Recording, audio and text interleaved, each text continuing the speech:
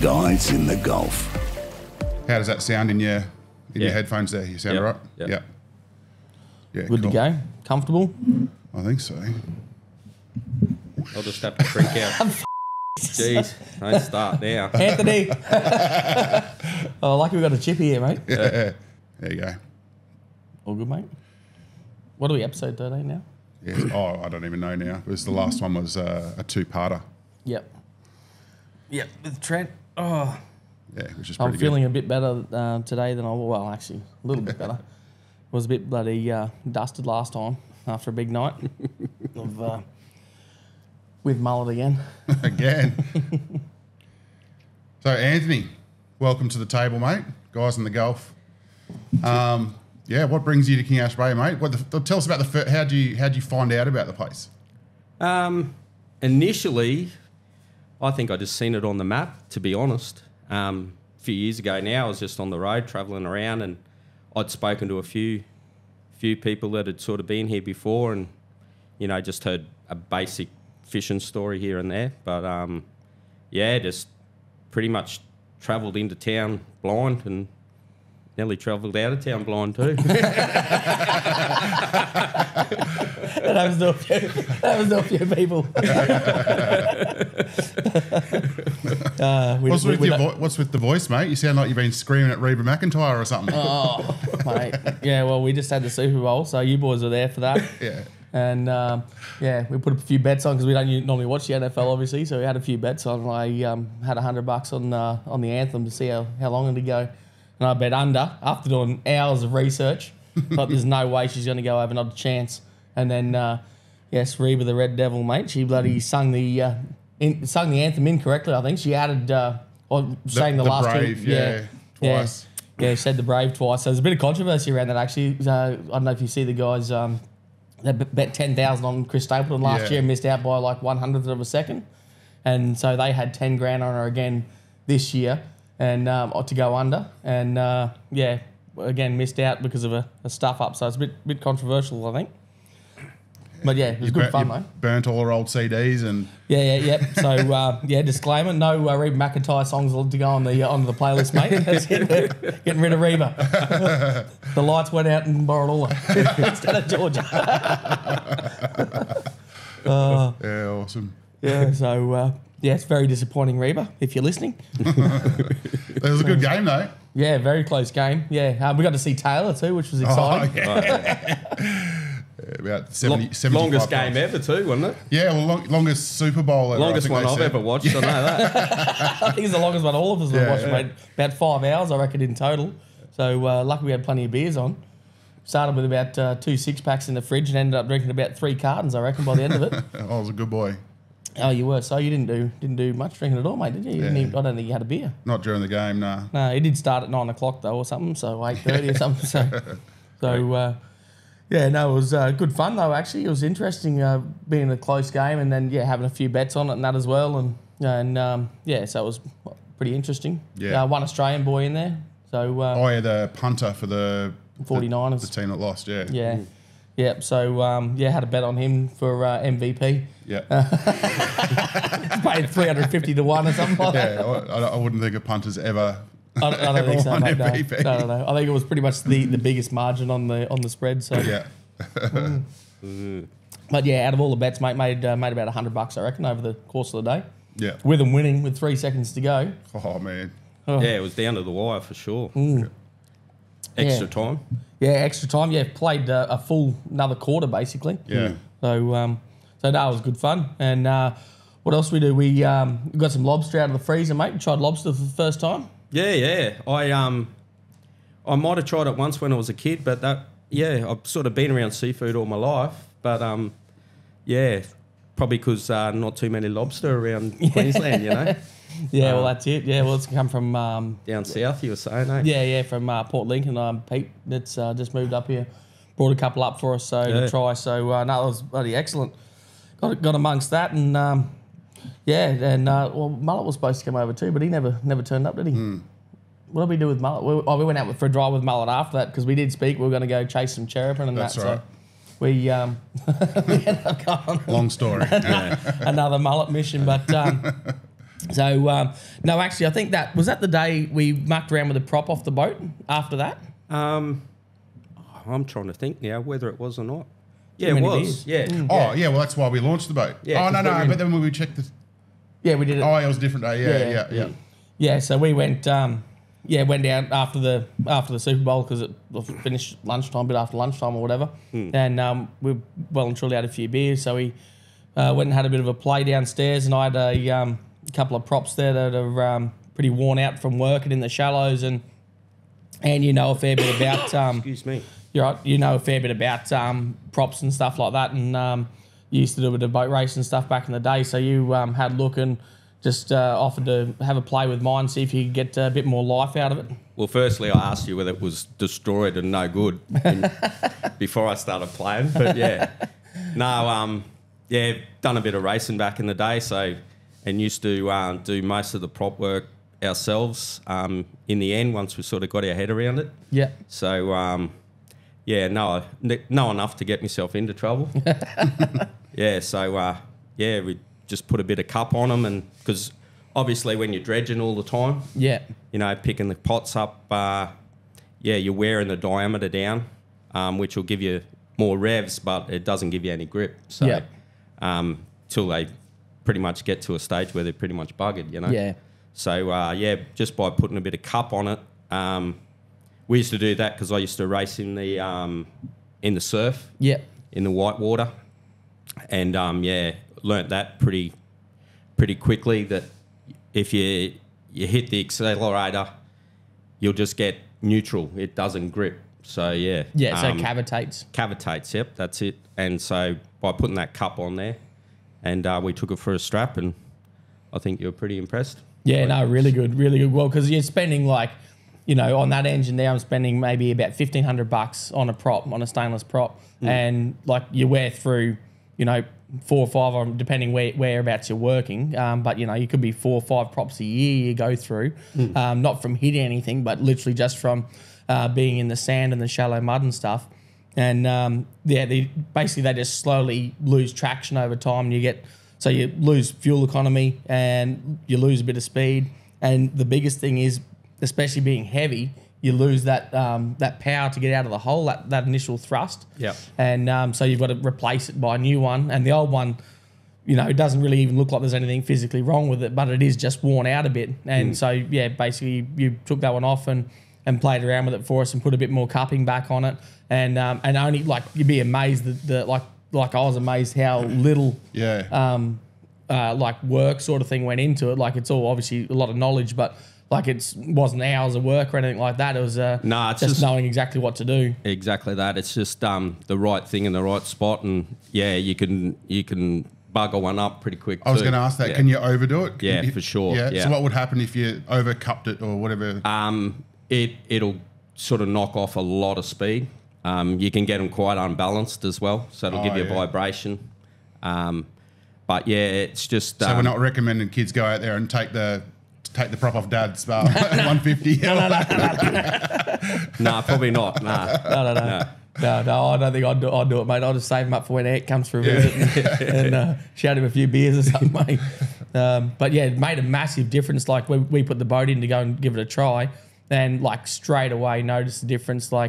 Because normally checking crab pots, as you know, we're going, you've got 90 pots to check, and you're going full lock all the time in the shallow water.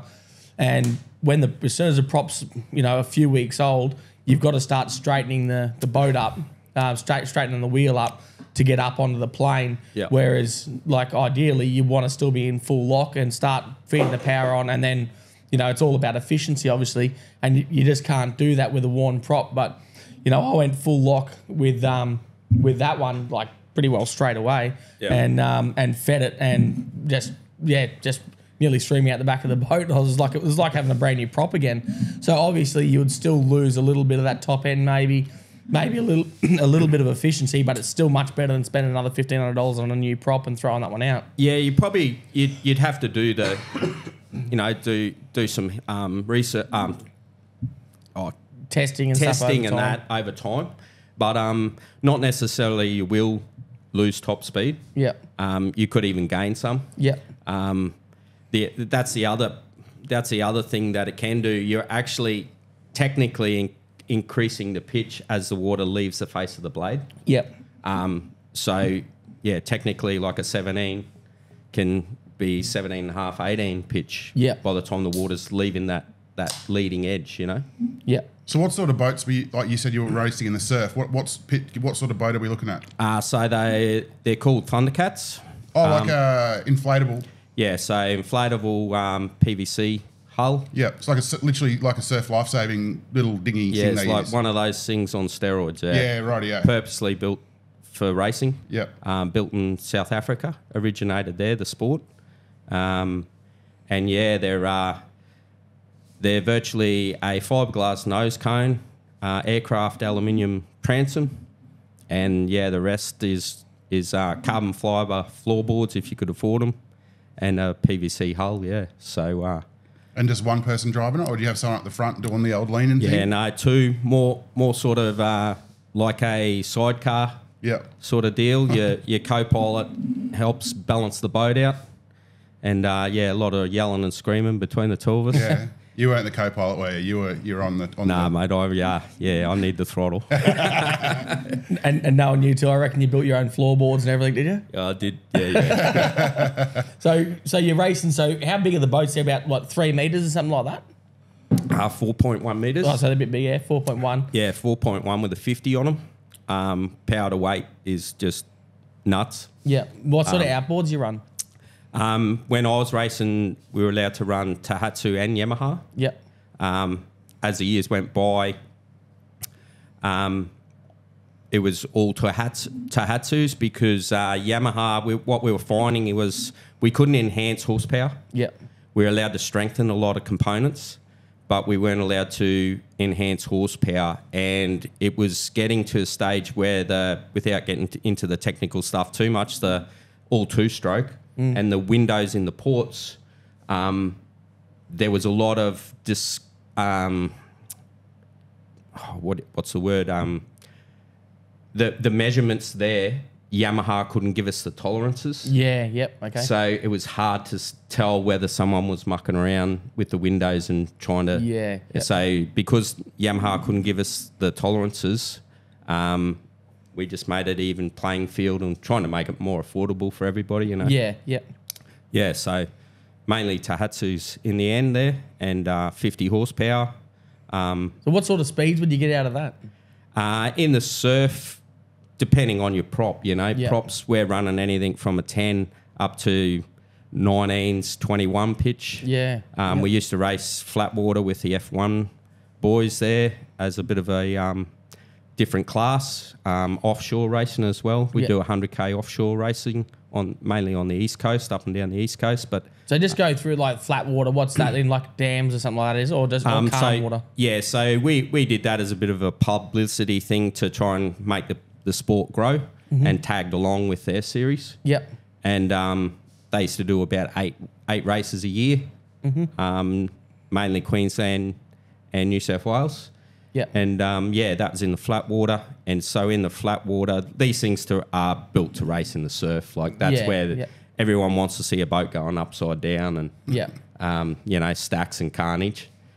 So Where are you if you're racing in the surf? Like if you're racing in the flat water, obviously, are you doing a circuit? circuit racing, yeah. And so you're not point A to point B, you're doing a circuit. And then so you've got spectators sitting on the bank watching. Yep. When you're in the surf, what happens? You do 100 Ks in the surf. How does that work? So when we used to do 100Ks in the surf, what we'd try and do still for spectators, you know, to keep them there, we'd be running, and that's where it sort of got a little bit technical too. We'd want as much top end as we could get. Yeah. But we still had to come back every lap and do a circuit in the surf through the white water. Yeah, yeah.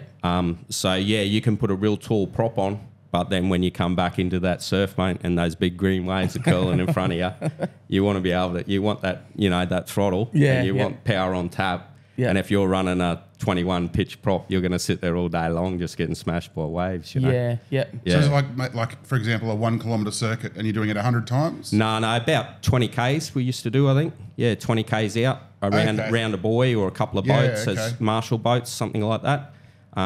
We used to go out through Botany Bay and go around Wedding Cake Island, I think it's called out there, something like that.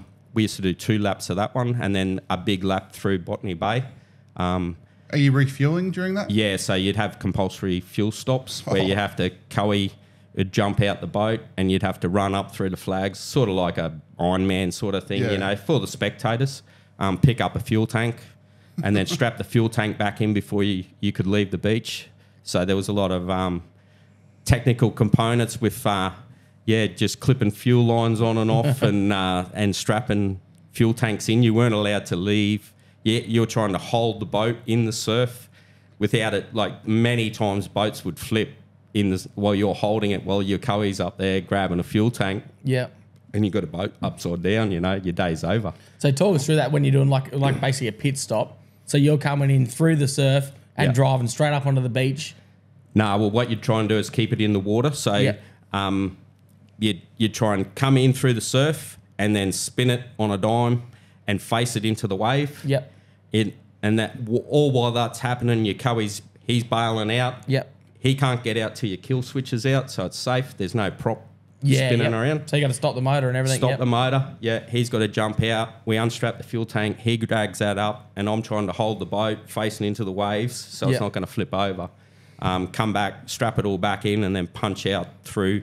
We'd have what we used to have called cans, but they're buoys set to make it as difficult as you could. The last turn can to be right where the waves are breaking out the back. So you're turning on the face of a wave as it's curling, all that sort of thing, all timing and all for the spectators, not for the driver.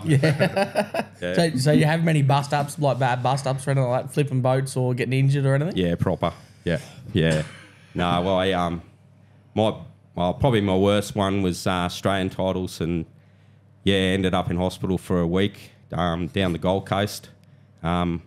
We went vertical and big time, probably 12 metres, I reckon, in the air, they were saying. 12 metres? Yeah, 3 lengths of the boat, see? So boat's 4 metres, you hit the face, Anyone get photos or videos of it? Oh, yeah, we got... It was all old school back then. Like, I'm talking... I think I pulled up 2009, I finished racing. Yeah. So I came down on top of the engine, so the boat's vertical, and I've come down on top of the outboard. Yeah. And right on the middle of my shin's gone right on the head of a M16 bolt, so about a 20 mil hole, punched in and then tore right down to my ankle. Jesus. Yeah, it split me right open, and I did 2 ribs at the same time as I wrapped myself around the cowling, you know. So I was sitting in the drink with getting smashed by waves because that's why you're out, because that's where the waves are. Yeah. And I could feel my leg no good. Thought I'd broken it because it was all like jelly and flapping around, but it was just because it was dragging so much water, you know. Yeah. Because it just opened up like like a flap on a stingray. God.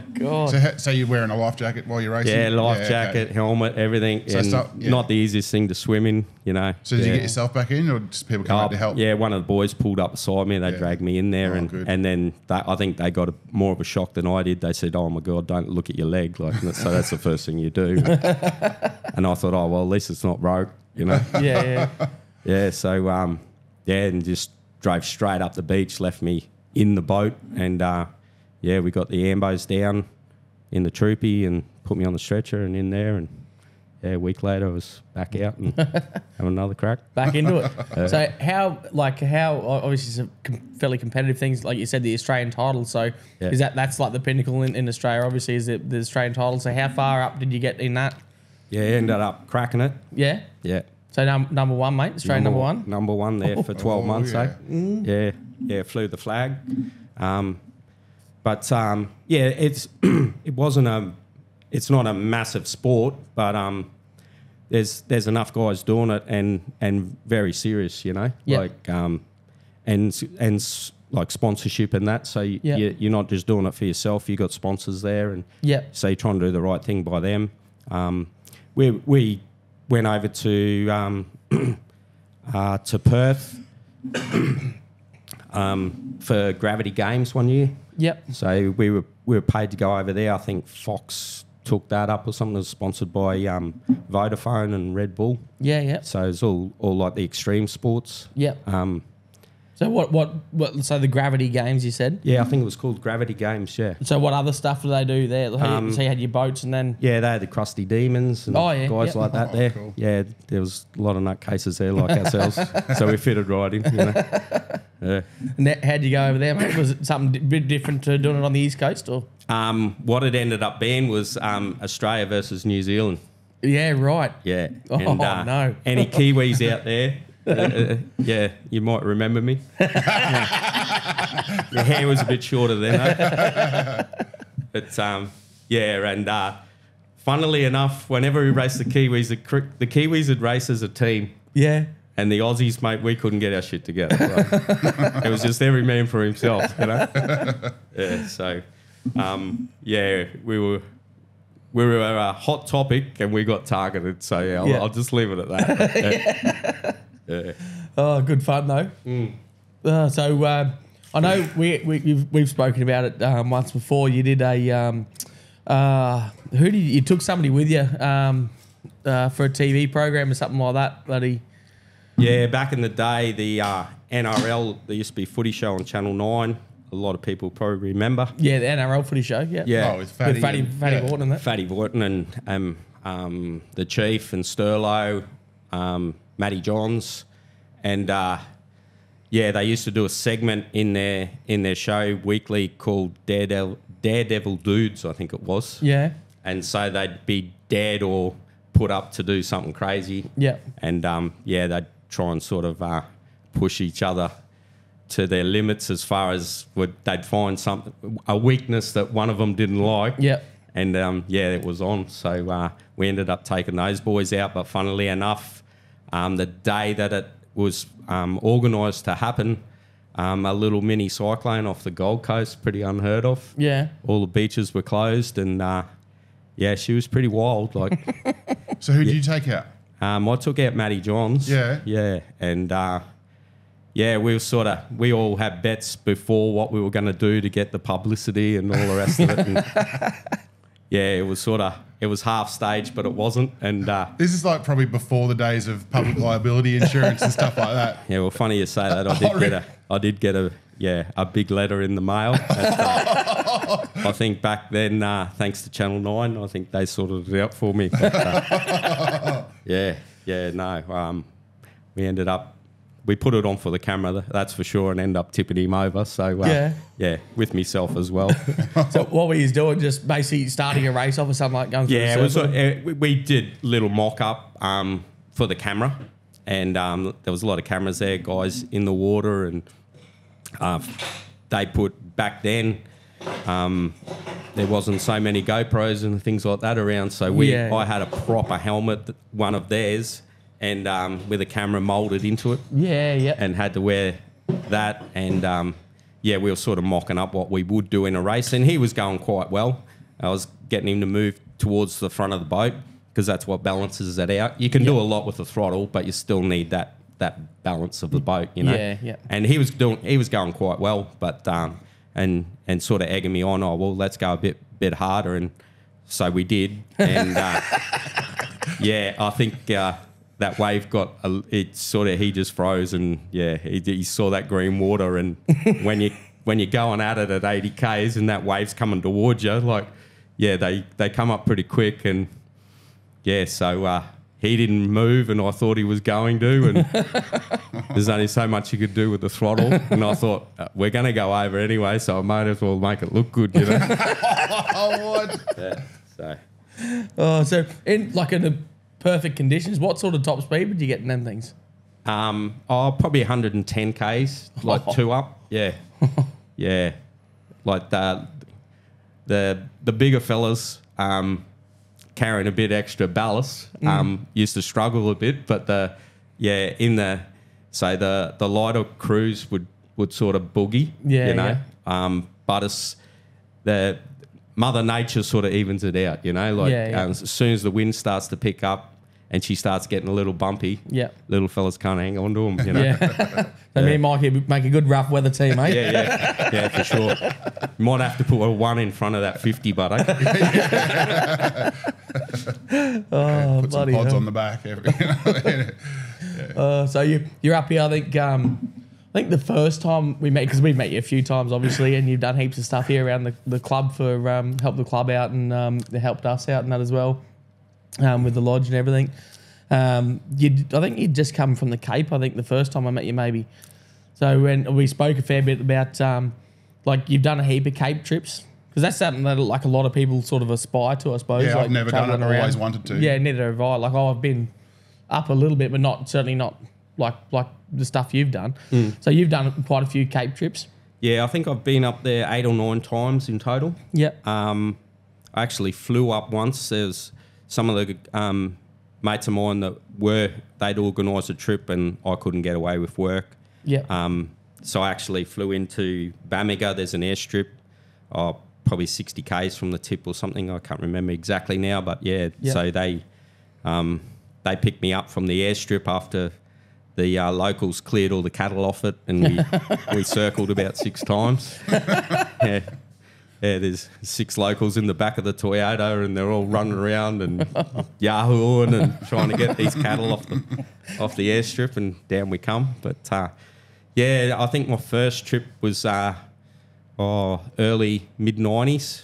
Yeah, we went up the Cape, and yeah, oh my God, mate, I thought I had a vehicle prepared, and back then, yeah, she was broke the chassis in half, like No. yeah, proper. What And, sort of vehicle did you have then? an old Hilux. Yeah. But it was only a 4-cylinder, so I put a Holden 6-cylinder in it before we left.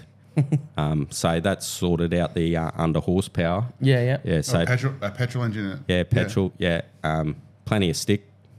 And tried to do it, properly, and did 6 months of testing and custom radiators so it wasn't overheating, and sorted all that out. But just the fatigue and the roads up there at that time were just absolutely crazy. Yeah. Metal fatigue, man. Like engine mounts, battery cradles. The chassis was a big one, but not a showstopper. We sorted that. But Cable ties. oh, yeah. No, we actually... That's another funny story, because we actually got to Archer River. We had to borrow a welder, and we got a bit of angle, and we were sort of having a look and having a few beers, thinking about how we're going to attack it, and thought, if we can get it going, we can get to Weeper, where the mine is, and we'll get it sorted half properly there, Yeah. So we sort of... me and the other boys, they were welders, so that was... Well, one of them's a sheet metal worker. And so we overcompensated on the chassis and sort of took it up a little bit, because we thought we weren't real confident in our repair. And we should have been confident, because she never come back down. And always had that little camber in her. And it never went to Weeper either. We just kept on going. She was like that for a couple of years. It actually went back up to the Cape the next year the same way. Oh, no. Yeah. Yeah, so, but back then, there was no bridges. We even contemplated and walked across the Jardine. We were going to drive the Jardine back then. But we got 3/4 across, and I don't know for people that have been up there, but the northern bank is always a bit shady, and that's where the big lily pads are, and we all know what hides underneath them. So, yeah, we chickened out there, and... plus the fact that the day before, mine being a petrol, I sunk it. And then 2 hours later, I think the same day, it caught fire. Yeah, so broke the chassis. Oh, mate, it all happened that trip. Proper, What happened was, why it caught fire, the cradle on the radiator had cracked. Yeah. And so... we pulled up at the Wenlock River, which was south of the Jardine. That's the other big river crossing, which has got a causeway over it now. We had to drive through that. We got to that at 8 o'clock at night, and the camping area is on the northern bank. So we had spotlights and everything, and thought, yeah, so we can cross this, and we did. But got up in the morning, was unaware of the radiator being broken. Yeah. And so it's flexed back onto the fan, and then I've scored all the radiator and got a leak. So forever then I had the radiator cap sort of half on to release the pressure. Yeah, yeah. And every 50, 60 Ks, I used to have to take the cap off, put a bit of water in it, and put it back on. So I had a rag shoved in behind the headlight. Yeah. And eventually it blew out onto the extractors, and we got a full-on barbecue going on. Luckily, I'd sunk it like hours before, so all the floor mats were soaked, so we had wet bags, like wet floor mats to put it in. But, yeah, proper melted the snorkel, the throttle, because I'm on the UHF going, can you fellas smell anything burning back there? And they're like, I think it's just because we're hungry, like we haven't eaten. And I'm like, as I've said that, the throttle just went to the floor, and I'm like, oh, that's something under there. And yeah, it was, so we had to tow it to Bamaga, and ended up pinching a brake cable off some kid's push bike, and that was me throttle. Yeah, but yeah, we tried the old fishing line, the 100-pound fishing line through the quarter glass as a throttle to get there, but yeah, that just kept snapping, and so we ended up just putting a tow rope on. And it's crazy that like stories like this, like I suppose people that plan a trip for years and do it with like all the best gear and stuff like that, they go and they do it all successfully, and very little stories. But when you're using, I don't know, stuff that you've built yourself and whatever, these sort of stories, like people that get out and just do stuff, like you get stories like this. Like I can't even think of anything I've done like this. You know? Might be a bit wild at the time, but yeah, 30 years on, it's a bit good laugh. Yeah, and I mean, yeah, we thought we were prepared, and we were. Like, we had we weren't the only ones having dramas, man. Like, yeah, this is just one trip though. Like you've done it 9 times. Yeah, well, I don't like things beating me, you know. Yeah, don't dare me to do too many things, because I don't give up real easy. But yeah, that was all in the one trip, and it went on and on and on. We ended up going out Ayers Rock in the same, or Uluru these days, in the same vehicle. Yeah, yeah. And then we finished it off with a bang at Birdsville. Yeah. But because we had so many breakdowns, and this went on for like weeks and weeks, we allowed 3 days up our sleeve. Yeah, yeah. Because we thought we can't miss Birdsville. Like, that's the end of the trip. And so where do you go from Brisbane to the Cape to Birdsville? Yeah, boss. Yeah. That's a fairly big detour. Yeah. Yeah, well, we went around the rock out there on the way. But did a lap around that. Yeah. And, but we from Ayers Rock, we were coming back, and my brother-in-law, we got to the intersection back to the Stewart Highway, and he's realised that he's left his wallet at the roadhouse when we fueled up that morning.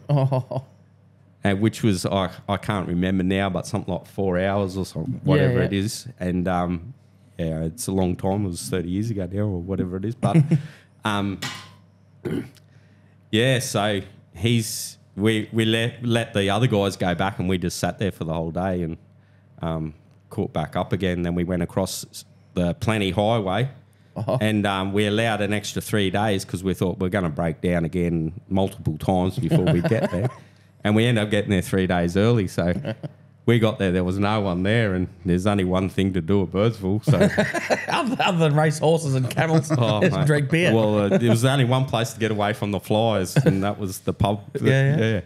There's another one of my sort of bucket list places I've never been to, but always wanted to. Yeah. Birdsville would be a cracking one to get to, I reckon. Yeah. It's Was it a big thing then, the Birdsville races? Yeah, but nothing like what it is now, mate. And the stories and the characters are just like, stories that we met some. So on the same trip, when I did the radiator that morning, we've woken up. So it was drizzling and raining too, and it was in the dry season, so that was unusual. And we pulled up and we didn't think there was anyone else camped there, and then I was in a Hilux, like I was saying, with just a canvas canopy. Yep. And we used to sleep in swags, 2 of us in mine, and 3 across the canopy then. Yeah, heads and tails out, sticking out the sides, and didn't worry me because I can sleep across a car quite comfortably. Might not come across in video, Ed. You're close to the camera, but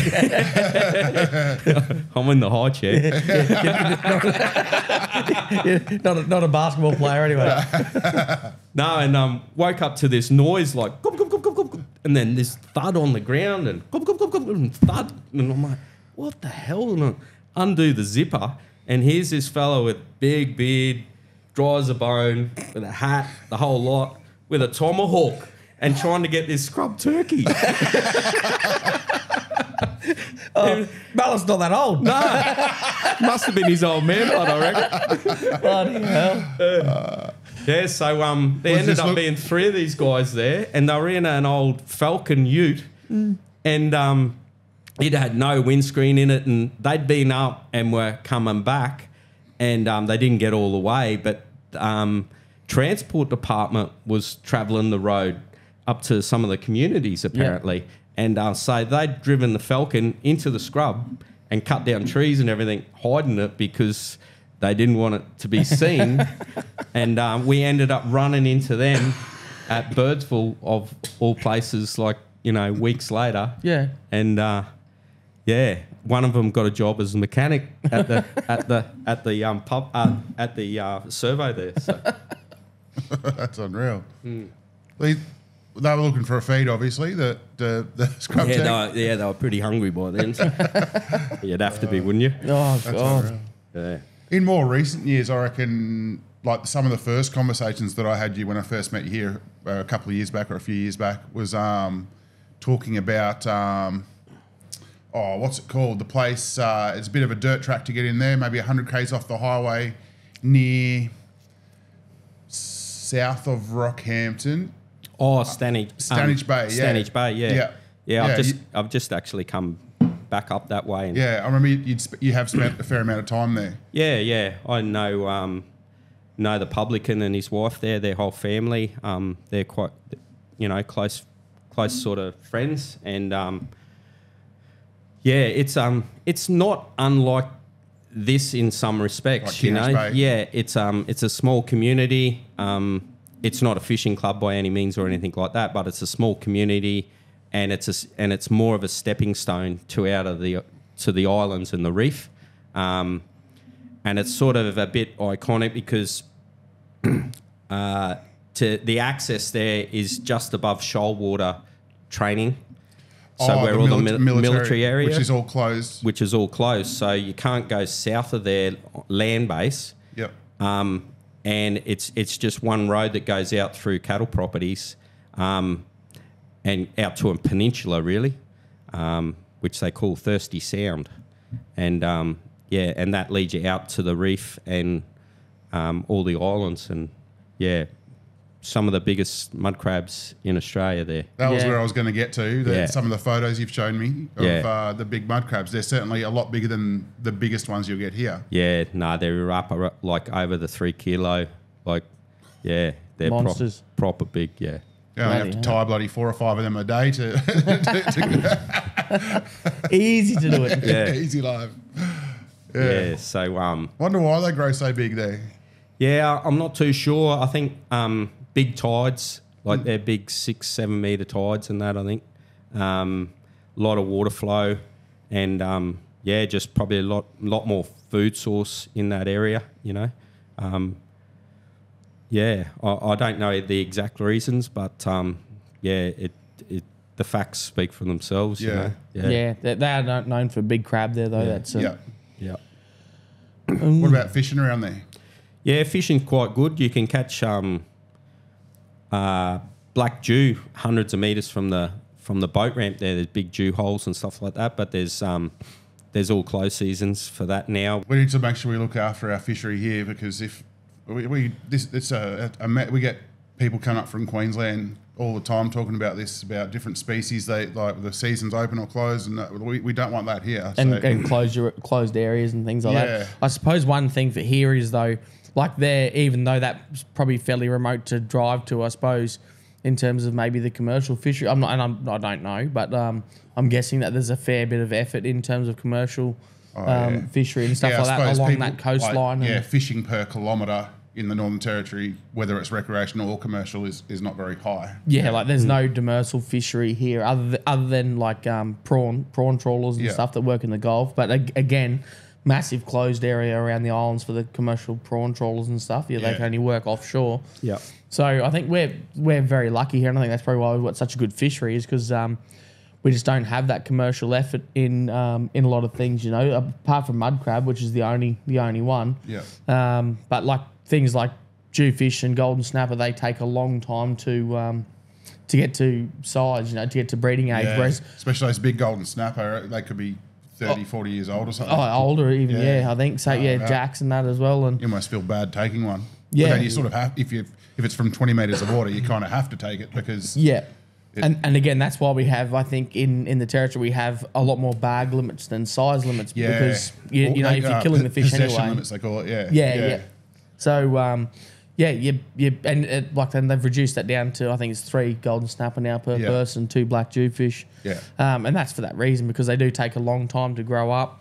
And unlike, you know, like things like mud crab where they reproduce a lot more and they grow to full size very quickly. But things like golden snapper and black jewfish, which are I think that they may refer to them as at-risk species, maybe. Yeah. So because and obviously they're highly targeted by recreational fishers as well, especially things like Darwin Harbour and stuff like that. You know, they're highly targeted species. That's the 2 things that people want to catch. Yeah. You know, because they're good eating. But obviously. some of the fish on the at-risk species, like we have in plague proportions out here in the goldies here, like goldies. You can go out some days, and as you know, you'll bring up a goldie, and there'll be 50 chasing it up. Yeah, you know? So it's not at risk of being wiped out. It's at risk because they take so long to grow and they die easily from deep water. You know, they get barotrauma. Yeah. So it's not a population thing. It's But I mean, we got good populations here, and other places don't have as good a population as well. So you need that. You know, they can breed up here and then move around, I suppose. Yeah. So you've done. So we went through your first Cape trip. So your last Cape trip quite different from your first. Like you almost live out of your truck now. Like you got a Toyota Land Cruiser and you tow a trailer with a quad bike and tinny and everything like that. And now I'll bring up a photo or a video of the truck with the the whole set. It's an impressive setup. People at home are going to want to see it. We'll put a photo of Mullet's Toyota on there instead. Same colour. Yeah, same colour. No. Yeah, so it's so you basically, like, you could live out of your truck. Like, you could go and, well, you are pretty much here. Like, even though you're staying at my place, you're still living in your truck. Yeah. no aircon. I want some comfort, you know. Just remember to close those doors, mate. Zip those. Yeah, we're watching during the Super Bowl. Yeah. Started pissing down rain. Oh shit, me rooftop campers all bloody. I need a remote control zipper. Like you could seriously live out of your truck like pretty much full time, and you do a fair bit of like remote traveling around. Like we were talking maybe yesterday, you're mates with another fella that does YouTube videos, the Campman and that, and you've done some trips with him and that, and like you've gone on your quad bike even for like a week at a time or whatever. Yeah, that's it. Yeah, I don't mind getting away and sort of roughing it a bit. Got the quad bike set up so I've got a folding trailer that I've built for the tinny. Yep. And can actually tow that. So get the truck in as far as you can without getting into too much trouble. And then you can traverse along the salt pans or wherever you are, beaches. And I've even ventured out and built some ramps and modified the front of the tinny. Yep. Put a platform there so I can actually ride the quad bike up into the boat and then cross the creek and come back, pick the trailer up and go again. So, and this is a small tinny, like... Yeah. It's pretty It wasn't a bit bigger, but yeah, you can only So tow you've so done much. this. You drive your quad bike into that little tinny. Yeah. Yeah, it's a bit hard doing it solo. Like it's better if there's someone else around. Yes. I saw a video of the fellas from All for Adventure putting a quad bike in a small tinny, and it didn't didn't end real well, that one, no. Yeah, I'd sort of done it previous to that, but I haven't ventured as much as what they did in that they had probably, I think they had 2 at the time, and they were going down an estuary. Yeah. Yeah, and there So was you probably... just use it just to cross, do like a crossing or something. If you needed that to. was the idea, yeah. Just so to you're not cross... travelling with it. Nah, not ideal. There's you put 3.7 metre tinny in the water, and then put a 400 kilo quad bike in there. There's not a lot of freeboard, but surprisingly, it's quite stable. Yeah. So the initial run was in fresh water in Queensland, and because I thought if it goes bad, at least it's only just had a wash, you know. Yeah. And no, I was surprised it all went quite well. But the biggest thing if you do it solo is you can tend to find yourself chasing the boat with the quad bike as you're trying to drive up onto it. It starts to take off. You know? Where's he's right up the ramps? He's trying to go. Yeah. So That was Bloody the door, was it? Hey, What was that noise then? I don't know. Yeah. It sounded like ice falling or something. Oh yeah. yeah. Or might have been in the sink or something, mate. Oh yeah. So you've your setup basically you can be fully self-sufficient with your quad bike and your boat. Like you can take your quad bike out of your trailer, take your boat off the top of your trailer, you build your portable trailer like on site that you've manufactured yourself, put your boat on that, hook that up to your quad bike, and then you go up the coast or wherever you want to go, out bush or whatever, get to a creek crossing, put the boat in, fold the trailer up, put it in the boat, take it to the other side, come back, put the ramps on the front of the boat, drive the quad bike up onto it, take the quad bike to the other side. No, the ramps are all hinged. Ramps are hinged. You don't have to fold the trailer up. The trailer actually floats too, so you could tow it behind, which I haven't tried yet. But yeah, like a road train on water. That sounds more like a bullfrog trick. Yeah, all mullet on it. Oh, yeah. Jeez. Yeah. So I tried to make it as simple as I could, you know. So you drag all this gear, and you don't want to sort of get lazy because people do. Yeah. You were saying how it the ramps, you're saying like makes the boat sort of push away as you're trying to drive it up. I wonder if there's like little, especially because it'll usually be sandy or muddy where you are trying to cross somewhere. I wonder if there's like a peg system you could. I normally put the anchor out. Oh yeah, okay, yeah. Yeah, put the anchor out as well, so I can run it out. And it's just a bit dodgy when you're playing with crocodiles and.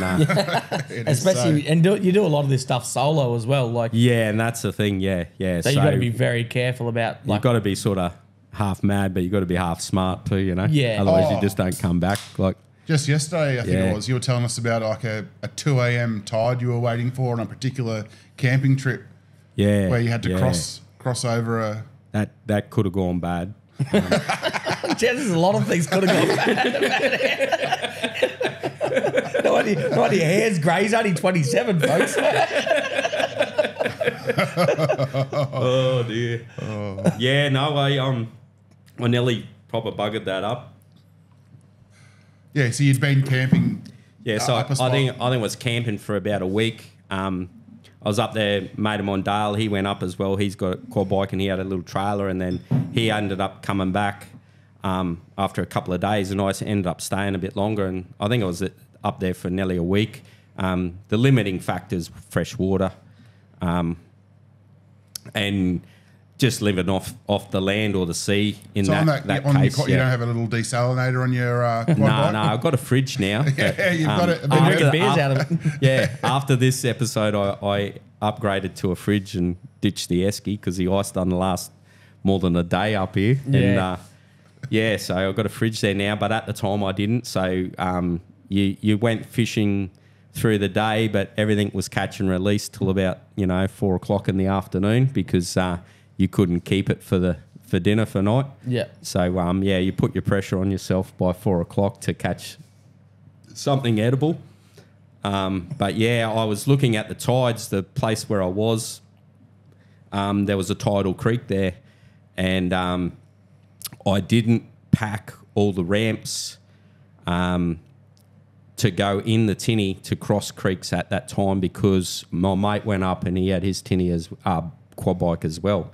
So logistically, it would have been a nightmare. So I didn't worry about the ramps, and I was looking at the tides, and I'm like, oh no, I'm good for another 3 days or so, and I was all over the tides, and then I actually the day before I looked at it, and I've gone, hold on a minute, that's AM, not PM. So instead of 2 o'clock in the afternoon, it's 2 o'clock in the morning. Yeah. So, Which when you're in the bush is a very, very, very different, Yeah. very different place. yeah, especially with a head torch, you know. In Croc Country, crossing over creek. I bought a couple of items since that trip. I've actually bought a fridge and a half decent torch. Yeah. So 2 o'clock in the morning, I've got my alarm going off on my phone, which I didn't really need because I didn't sleep a wink. And packed the whole shooting match up, and I'm trompsing down the beach, towing the tinny in tow, and I get to the creek mouth, and I'm like, holy, this has changed heaps in a week. You know? So, and just so for people that don't get it, you have to wait for the low tide because there's like 7-8 meter where you were, 7-8 meter tides, and at high tide there's no beach, it's all underwater. There's all the creeks are 3-4 meters deep. Yeah, so you've got to wait till the low tide. Yeah, this was on like the west coast of the territory over there. So not huge tides, but yeah, definitely tidal, and that's what I was waiting for. I was waiting for that low tide to cross this creek, and in a week's time, impossible to do that because because of the tides aren't low enough. Yeah. So I've got the lights going on the quad bike, and I've got a light bar on there, so it does a half decent job. But she gets quite dark out there, and no street lights. And as I'm getting to this creek, you know, it's 2:30 in the morning as well, so I'm on high alert for everything around me, and I start going down towards the creek mouth, and I'm like, holy, this has changed, you know. This has changed proper. What, in just a few days since you had gone across? Anyway, I didn't want to stop anywhere because I'm on wet sand. So, and I wasn't real keen on walking it either. So, across I went, and hard bottom, and I'm like, oh, yeah, happy days, this is really good. And then as the lights panned onto the southern bank, it was like a big jump up, and I could see problems like straight away. Yeah, and so I've done the old with the handlebars. I'm trying to pan around with me lights. Yeah. That's the only way I could see, because by then the head torch has gone flat, and I just had to commit and have a crack, and I tried to go up this jump up, and she just went straight down. And anyway, so by then, and it was running out quite decent. Luckily, still running out, so that was sort of a benefit. So I did get the tides right, and I've jumped off, but I couldn't see bugger all. You know, like I could only see where the lights would point on the quad bike, and I couldn't even turn and I couldn't turn the wheels. So now my lights are shooting to the moon because it's just gone down like that. Yeah, drawbars in the sand, and tinny's still in the water. Back wheels of the quad bike in the water. Front wheels are high and dry, but there. So I had a bit of a quick look around, and I thought, you can't just sit here because it's just going to get worse. So I thought, first things first, I'll see if I can reverse out, and luckily it did. So I'm reversing back across the creek backwards, trying not to. I don't know whether you guys have reversed a quad bike with a trailer on it, but they're not the easiest things. No. Yeah, and especially in a creek at night. But, so reversed back, and then just came on a really steep, acute angle, and headed out to sea, and sort of went up and climbed the bank that way, and it worked quite well actually, and it was got away with it. But, Survived. yeah, didn't have a beer to celebrate or anything. Yeah, yeah, got out of that one too. It's funny to like we laugh about it now, but at the time your heart rate, like you would have been, it would have been so full on. Yeah, that's why I don't wear those watch things. Eh? Yeah. It'd be like alarm mode. Oh yeah. This watch will self-destruct. Oh man. So yeah, there's been a couple of little hairy moments, but yeah, keeps you alive. I think. Yeah. Keeps you going. Well, you get out there and do stuff, which that's why you have these stories, because you get out there like Yeah. There's no use having the gear and not using it. Eh? Yeah. That's why you buy it for. You work hard for the money and you spend it on things that you want to, do. And so, just get out there and have a crack. Yeah. Get amongst it. And all your stuff, like what we sort of mentioned already, but like pretty much everything, like your trailer and everything, it's all custom made. Like you've done it all yourself for exactly how you sort of want it. Yeah, like I got a few good mates, and they or a lot of them happen to be sheet metal workers. So they hate it when they get a phone call from me or a text message. They must cringe because I've always, it's always can I send you a photo of this? I just need you to fold this up, or because I don't have any of the big equipment. I come up with all the harebrained ideas, and they got to sort of help me out and come to the party, and they get involved as well and get dragged into it. But everyone, like, things work different for different people, and I think that's half the it's sometimes that's just as much fun as the trip, building something that works for yourself, and it's unique, but it works really well for you. Things like if you had a truck, Mikey, you'd have it set up to store a lot of camera gear, and you'd have to charge a lot of batteries, you know? So you'd have things set up, for what you were doing, rather than. And I'm trying to work on the road now. I've sort of just hit the road, and so I've had to put. You're limited with space and what you can carry, but I've had to sort of carry some gear, some tools, so I can earn a few bucks on the way. Yeah, because by trade, you're a chippy by trade. Yeah, I've done a few trades, but I'm in a different industry now, doing a bit of work around the territory in the remote communities with the power stations. So, company that I work for has got a contract to put or do a lot of work at the power stations and installing engines and stuff like that. So, so I got a good gig there. But, you got to carry some gear if you... you can be a tradesman, but if you don't have any tools, you're nobody, you know what I mean? So, Well, I know you've done a lot of stuff here for the club. Like you've done a lot of renos and stuff for us, and in some of our around the campgrounds with like, what was the first job we had you doing? We had you here for actually put the signs up, I reckon. Oh, we put the signs up. That was one of the first. You were in the things, car with me just yesterday or the day before when we drove past and go, oh, geez, they still look all right. You sounded like you were surprised. So anyone's been to King Ash Bay in the last couple of years, you'll see the beautiful new big signs as you come in. So you do those. That was the first. That was a very small contract. That was a couple of hours. We had you for a few weeks, I reckon, doing renos to our unpowered camping area in the ablutions, I reckon, doing on Jenny Flats there. Yeah, I think you relined a lot of the showers and stuff there, like put all new. What do you call it, bloody?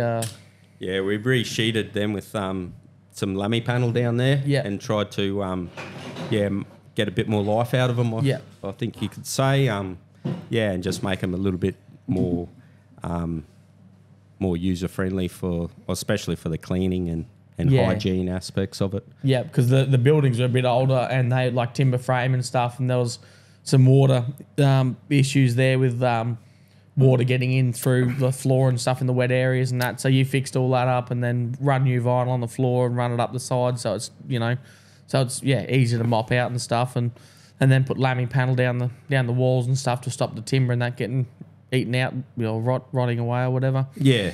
So that you did a few weeks doing that. I think you've actually, I think you were instrumental in our tap beer, mate, dispensing.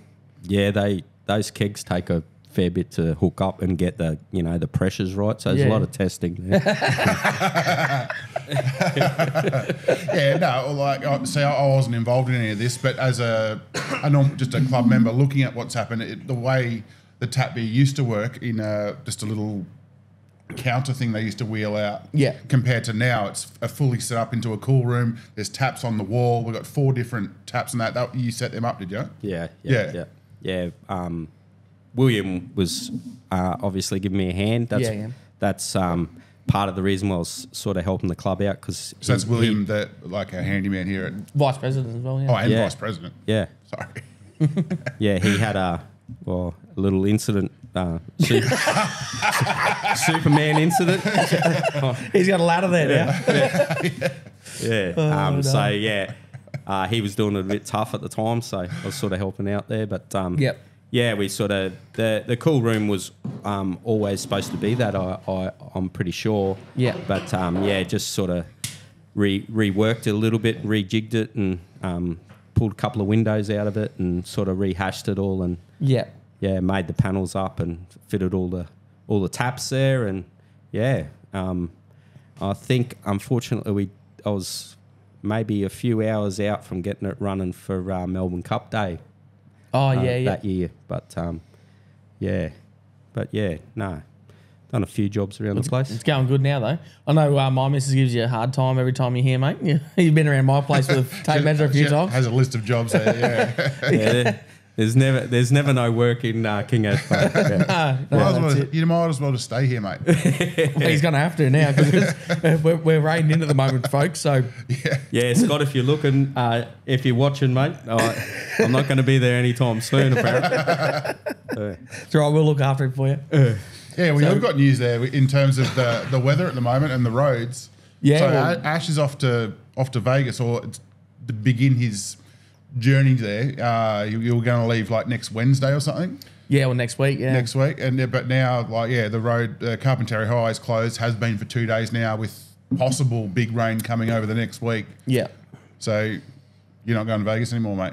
No, I'm going, but I'm going to pay the $945 for a 40-minute flight to Darwin, though. Just fly out from the MacArthur mine. Yeah, so just make sure you can still get to the mine. You'll have to get a chopper from here to the mine, then fly. Plausible. I think Ant's going to give me a lift in the morning, actually. So I think I need to ditch me trailer and start towing a chopper around so I don't get caught. Yeah, well, that's it. I mean, so it's half getting serious now because there's only one flight before next week, before I think Monday, which is tomorrow morning. Yeah. And which is out of the mine, obviously, which is still 100 k's from here. Yeah. But if I don't get on that, then may not be able to fly until next week, next Monday, and then like by Monday we're looking at having a fairly substantial low pressure system over the top of us, maybe potential to even be a cyclone. Yeah. Which maybe they wouldn't fly to, might be too wet, too windy, whatever. So I had to bite the bullet today and just bought a ticket on the plane tomorrow. And so you're getting out of here tomorrow? Getting out of here tomorrow, mate. Yeah, I don't want to miss out. All right, so episode 15 will be me and Ant sitting here. Yeah. So, guys in the Gulf here with me and Ant. And, it might be a long range one if I'm halfway stuck back there. So He's got to get me to the mine first, mate. I'll do one with mullet. Oh, God. Jazz, my missus messaged earlier because I messaged saying that you're heading off tomorrow. And and she said, what are you going to do about the podcast? And I'm like, I don't know, if we miss a week, we'll just have to miss a week. And she's like, just do one with mullet. I'm like, mullet can stand in 1 week. I'm like, people would probably love it, but I don't know. I think we've got. I think I'll be gone for 4 Fridays, and we should have enough to get us covered. I think so. Yeah. If everything works out perfectly, we should have enough. So otherwise, I might have to fly back early, mate. No, we'll have him sorted. We'll have him all under control. And I'll probably still be here anyway, still doing jobs for Kate. So worst case scenario, he'll be 2IC. So pardon me. Sorry, mate, can't geez. fly. Sorry, mate, can't believe it. I'm glad it's not still bloody pandemic times, mate. Jesus, I wouldn't be going anywhere. Had this sore throat, a bit of a cough. Bloody Reba McEntire. Oh yeah, bloody yeah, screaming at the TV. Stop it! That's the end. He was saying a lot more than that, folks. Oh god. Yeah. All the Reba t-shirts got thrown out, mate. You were a bit of a Reba fan as well. Like, because I didn't realise she's actually she's a talented. Used to be before the Super Bowl. Yeah, was a very talented. Can't even sing the anthem. She sung it about 200 times in her career of spanning 4 decades. Yeah, and it's never gone over this never time. gone that long. Oh, Mate, trust me, I did my research. she had money on it. She had to have money on it. Oh yeah. She had a stupid smile on her face too. After She at the did. end of it, yeah, a red devil. Yeah. Anyway. Well, while we're talking about music, do we want to do some Spotify nominations? Oh yeah. So every episode we did forget with Trent. we did, yeah. So We'll get him next time. He'll be get him back. next time. Yeah. So but every episode we try and get we've got basically got a Spotify playlist. Was it Golf Mud Crabbers? Yeah, Golf Mud Crabbers. Yeah. So we try and get everyone to add a song that's the song they like. So you got a favourite song, mate, or a song you want to add to the playlist? We'll put it on there. Yeah, it's not a favourite, but I was having a little think about it, and there's a song by Tex Perkins. Yep. Called "Place in the Sun," I think it is. Place in the Sun. Yeah. Yeah, it's got a bit of a story to it, and sort of in a way, sort of explains a little bit about myself. In a roundabout way. Yeah. Yep. So it's a song you can identify with. I can relate to. Yeah. That's awesome. Yeah. Yeah, But, cool. All right, we'll send it straight to the list, eh? Yeah. Straight to the list, mate. Tex Perkins. What about you? What do you got? I've got. I didn't know this song either, which is I should have. A Wolf Brothers one. I think it was one of our followers might have sent it through on Facebook. Yeah. Might have made a comment on it. Yeah. It's called Hey Brother by the Wolf Brothers, and it's just basically just singing about his big brother. Yeah. And that. So I thought, well, that's perfect. Oh, just a little backstory from Ash, or not backstory, but like Ash does have a big brother, and he's very close with him. And like I know there's a lot of brother songs that you do. Like I remember you introduced me to Blood Brothers by Luke Bryan. Yeah, yep. Yeah, and a couple others. Yeah, so songs like that. Yeah, I know that you've sort of Have some meaning. Yeah. formed a trend for you. They certainly mean something to you. Yeah, cool. What do you reckon, mate? Yeah, I've got the wobbly ones this week. Mullen's not here. Yeah. Oh, far out. Yeah. Oh, before we get to my ones, I've actually started on my phone a playlist called Recommendations. I'll share it with you. Yeah. And then anytime, because we get a lot of people messaging in, emailing, commenting about, oh, you should, this song's a great one. This song, I'm like, that. I don't know how to manage that, so I've just made a playlist called Recommendations. As soon as you see a message like that come in, just add that song to Recommendations. Yeah. And then when you and me are out doing whatever, we'll just play that playlist and just be, oh, what song was that one? You know, and yeah. Yeah. So keep sending them in, because I mean, plenty of people have been. There's a heap there. There's miles of them. Yeah. I reckon up to 100 songs probably over the last 10 episodes that people have recommended. Yeah. Obviously, we're not going to put everyone on, because otherwise the playlist would be, you can only have so much on your Spotify playlist. It tells you you've got too much. Mine already tells me I've got too much. I've got to delete stuff all the time. So, so mine this week is Sia, Aussie girl. Yeah. From Adelaide, I think, maybe. Yeah, I reckon Adelaide, yep. Incredible singer. It's not the sort of music I would usually choose to listen to. Yeah. But I don't know. There's something about it. There's probably 5 songs or so by her which I'm just like, I listen to and I shake my head and go, a human shouldn't be able to sing that good. Yeah. And Chandelier is one of those songs. Yeah. So that's I'm going to nominate two today. So that's one, Chandelier by Sia. And the other one is Unstoppable by Sia, which it's a bit of a hype song, like a pump up song. And like I've got I've got a 4-year-old daughter, and she like whenever I hear that song, like she even knows, like she'll ask me to put Unstoppable on all the time. Yeah. Because I sort of introduced it to her, and I've said, oh, this is your song, you know, and there's the lyrics in it are about I'm unstoppable and how strong I am and all that sort of stuff. And like that's all I want from my daughter in life is just to go through life and just be strong and kick the world's ass sort of thing. Like Artie, I've got a 5-year-old boy and he's going to be fine, you know. Guys have got it easy, you know. Like he'll be fine, but I just want my little girl to be unstoppable, you know. So so it's a bit of a hype song. And in the car, the whole family will be sitting there playing Unstoppable by Sia, and we'll be screaming the lyrics and that.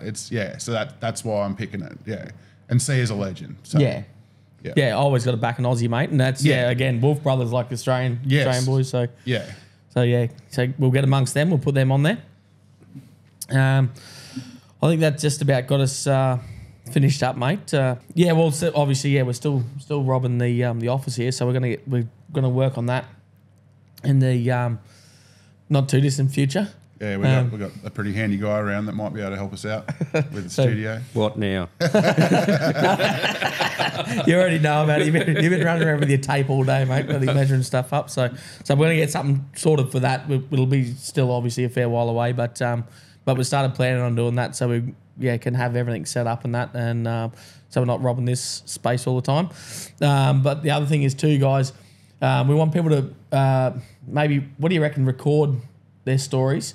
Like if you've got an iPhone or anything like that, you can make a voice memo. Yeah. I don't know. Video would be ideal. Oh, video, if you can. Yeah. Video if you're keen. Otherwise, it'd be better if it was video. Yeah. But even just audio, send us in your stories, like fishing related stories, and then over a period of time, we'll each week we'll pick one out. Just something funny came to mind then about a Spanish mackerel. Oh yeah. Send it. Tell us your fishing yarn, Ed. Tell us your fishing yarn. I think you might know this one. Okay. Well, 1 or 2 seasons back, we're bringing the houseboat back. Ash's houseboat. He was crabbing up north of here, and it's a bit of a mission to pack up shop at the end of the season and bring it back. So it was all weather pending and, pack up all the crab pots and then get the mothership back with the crab boat in tow. So, it was a big convoy and it took quite a while. We fluked, like we didn't fluke the weather. You were all over it. But, all the stars aligned and, she was a perfect day. But, she's a slow trip. Like, 90-odd crab pots, the crab boat.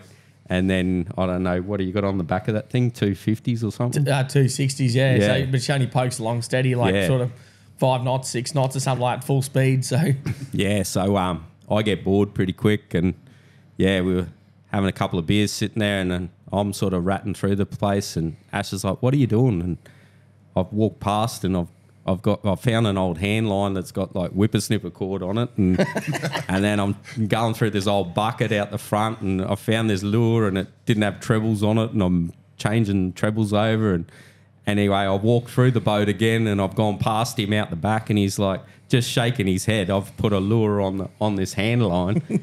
And he's like, don't get that caught round the prop. That's all that's going to happen. And I'm like, no, she'll be right, Russ.